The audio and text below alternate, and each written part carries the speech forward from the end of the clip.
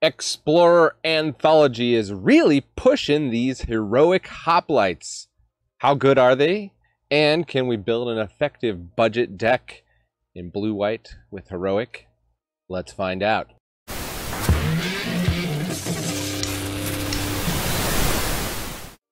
Hey, welcome to the Attic Mana Dad here. Gonna play Midweek Event Explorer. Got lots of other Explorer decks that I've done videos on if you want to check those out, but this is expressly a budget deck. Maybe you don't really have an Explorer deck to play and you don't really want to invest a lot of wild cards, but you want to kind of try out some of these new cards from Explorer Anthology.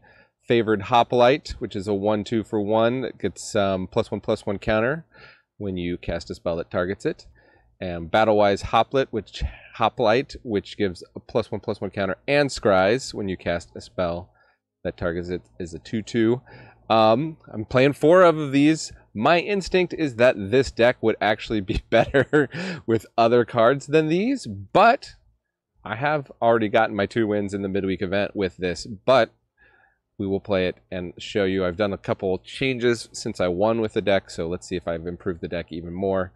You can absolutely substitute Illuminator Virtuoso, I believe, for Battlewise Hoplite. Security Bypass is another one I just have 1 of in the deck currently, but you could maybe find room. And I think Delver of Secrets is probably better than Favored Hoplite. So you can play around with the amounts of those. I've also got a 1 of Fun of Fairy Guide Mother. Let's just go through the rest of the deck here. Of course, we got 4 of Defiant Strike, which is +1/+0, draw a card, which is great. We got the Fairy Guide Mother, which is mainly to launch these guys into the air. I don't think you need to play Fairy Guide Mother if you're not playing these heroic guys. But they're ground guys, they will get big, but we need to get them up in the air and make them evasive. So that is what Fairy Guide Mother is good at, and Security Bypass also. God's Willing, we end up using this for evasion a lot, giving them protection from a color. It also gives us a scry, which is nice.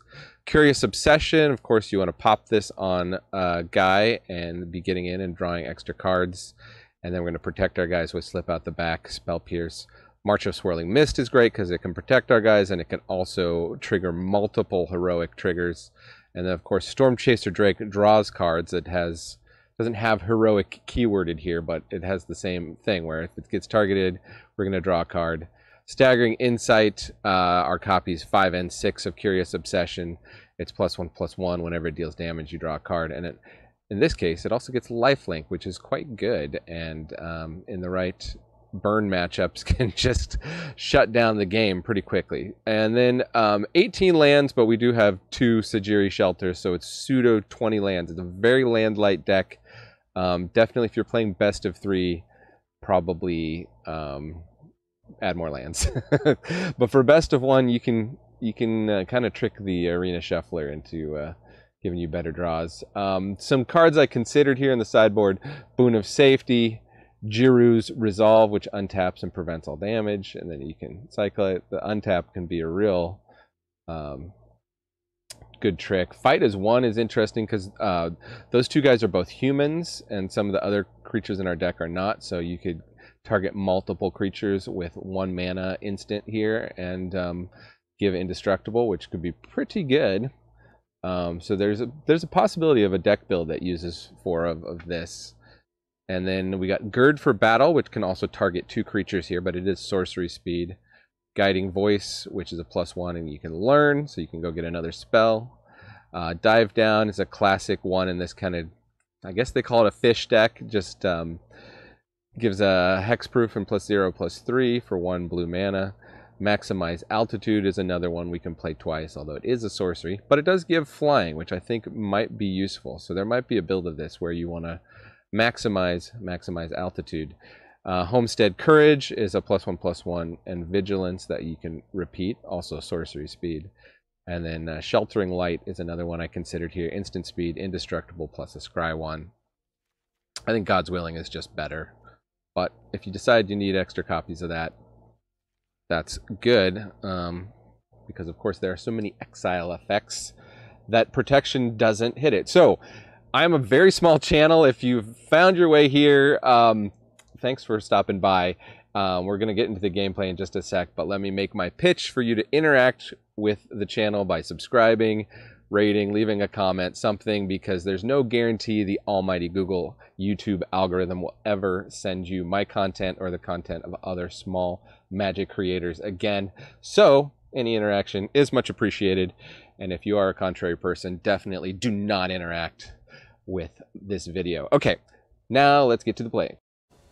Midweek event, Azorius Heroic. Don't know what we'll be up against. Could definitely be some tryharders. We got none of the cards we're looking to test out. We do have Illuminator Virtuoso and Storm Chaser Drake, which are quite good, so let's keep those. Okay, red blue. Moon Snare prototype, some kind of artifacts film. I think we might be safe to run out of creature turn 1. Let's try it.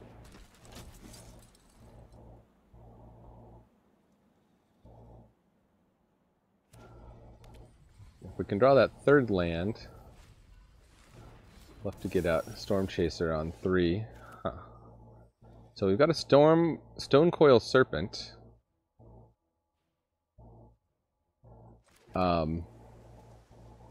The sensible thing is probably to drop the Illuminator Virtuoso.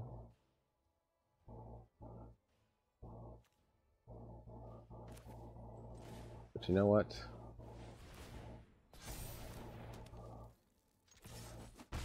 Why could we do that? Why should we do that when we can do this? Okay, now we gotta lose something. Are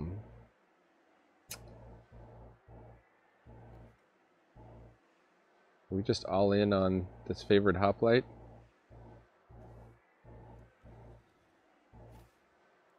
Yeah, why not? We came here to test out this card, right? Let's hope they don't bounce it. They've got potential 4 mana here. Okay, they're going to Ensoul Artifact on the Stonecoil Serpent. That's pretty good.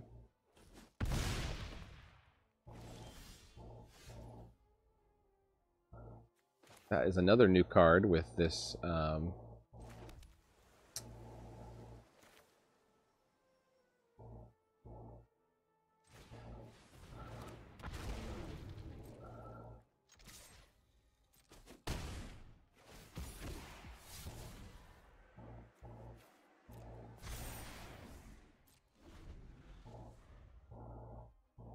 think we can March of Swirling Mist for 2 here. Prophetic Prism.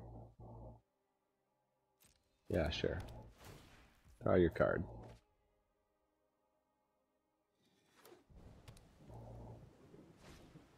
Graph Digger's Cage.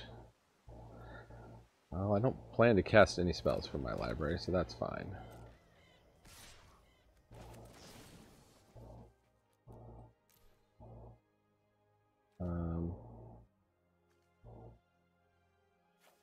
Again, they don't seem to have a lot of interaction, so...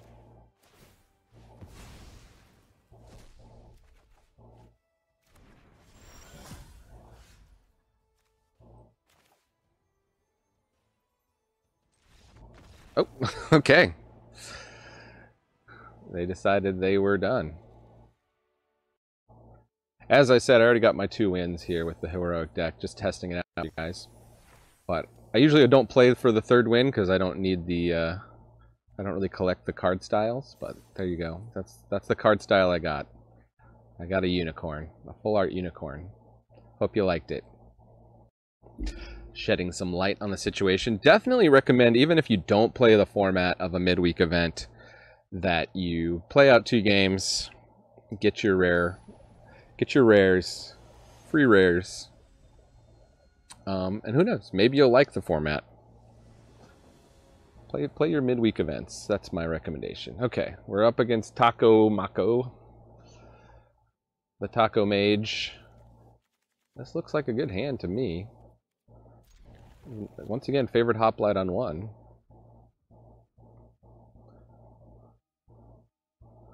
I think it's a big if they have no interaction. But if they have no interaction, we can pop the Staggering Insight and go to town. Oh, they're red. Okay, well, let's get blue mana down immediately. I think we'll just keep holding up Spell Pierce here. Okay. Nothing happened.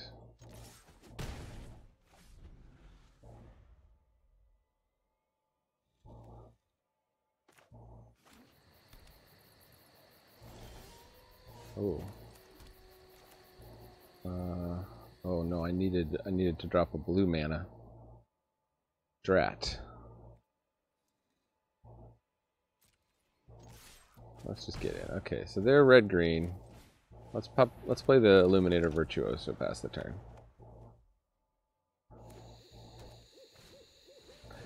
Fabled of the Mirror Breaker. It's a good card. Probably should have Spell Pierced it. Whoopsie. I'll pay 2 life here. So let's put that on there. We'll discard. Yeah, I think I just gotta discard a land here.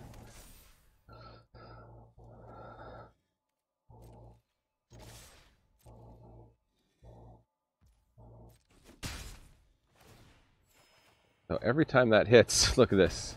Every time that hits, we're gonna draw a card. That's just ridiculously good. Yeah, we'll pass the turn. So we got Sajiri Shelter and Spell Pierce here as options to protect our creatures. They're at 9 life currently.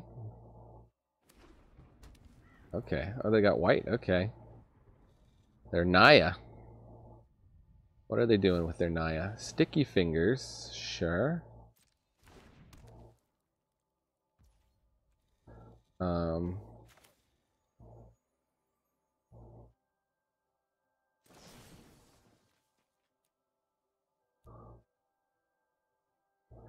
We do this, we don't have a blue mana. I think we'll just let them attack and get their treasures.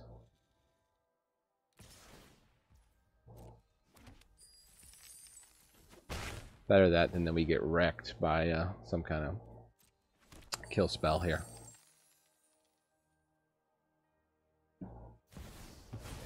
Yetmir. Nexus of Revels. Okay.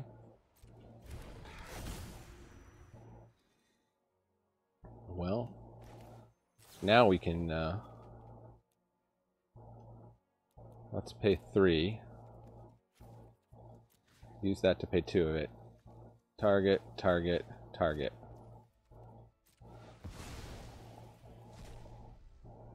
Actually, we should have discarded Battlewise Hoplite.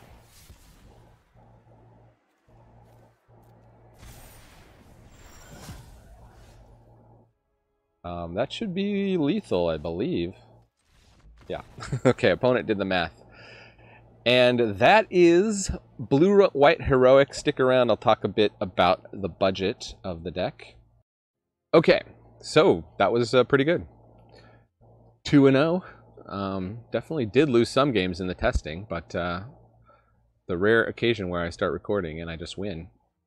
Maybe it was the changes that I made. Illuminator Virtuoso, as you saw, is pretty good.